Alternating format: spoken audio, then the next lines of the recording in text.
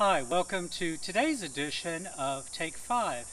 We're proud to be part of the music ministries here at St. Stephen's Episcopal in Wimberley, Texas. Joined today by our youth and families minister, Elisa Webster, to give us a recap of God's Garden, the week of God's Garden, what all went on and how it went, and tell us a little bit about what you had. Well, we really had a wonderful week. It started off with rain. Figures. But we managed to do all our inside activities, including our recreation, and we had a lovely group of kids. They were a mixture of the church Sunday school kids and the kids from the school, St. Stephen's School. So that was lovely. Good. And we had great helpers. We had Nancy Henson and Becky Denton helping the kids with their activities, as well as Donna Hoyland, who's our Sunday school teacher, and Melissa Odell and myself, and then of course Jane Marburg, who led our recreation, which was awesome. We were in this garden doing treasure hunts, we were learning to dance, we were singing a lot, we had lots of mission stories, we made bottles of water for people who don't have fresh water. And that was one of the aims of the program, is to show the kids that there are other people that don't have enough food, that don't have clean water, that don't have houses, don't have warmth. So they made little quilts and bottled water, and the water was bottled. We just wrote on it that whoever got it would enjoy it. Mm-hmm. And so that was taken to the crisis bread basket. And we made maracas so we could make noise to God, and we had all our Bible stories. So all in all, it was a wonderful week, and the first time we have done something like this here at St. Stephen's in a long time. We're planning for bigger and better next year. Cool. And hopefully, well, the older girls love the dancing, so they are our main dancers.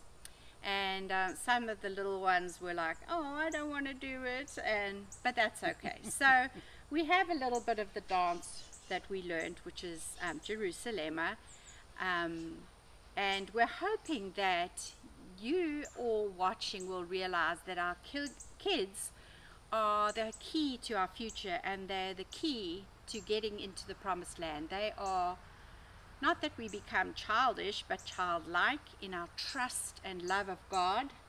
And the kids were really trusting and obedient, and that is a shout out to their parents and their guardians and their grandparents, who show them so much love and care when they're not at school and not at Sunday school. So I think it was a wonderful experience. We all enjoyed it. We were exhausted. Even the kids were exhausted.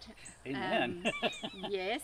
And so we're looking forward to that, and we're looking forward to the Sunday school opening so that those kids can come back and join us on a weekly basis. Cool. That all sounds great. We have a little bit of a clip from what all went on the last day, that Friday of the week. We hope you enjoy it.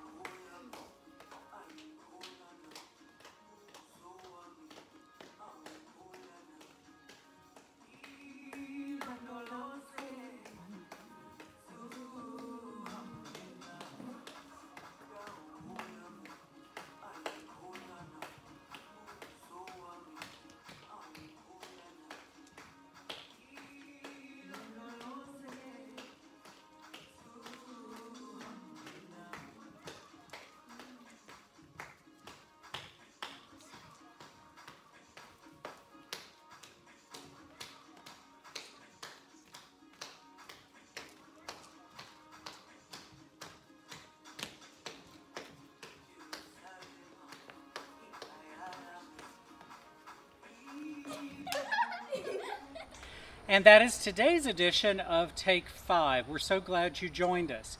Our videos are posted to YouTube and Facebook every Thursday at 10 a.m. Central. We hope to see you soon. Goodbye. Have a great week.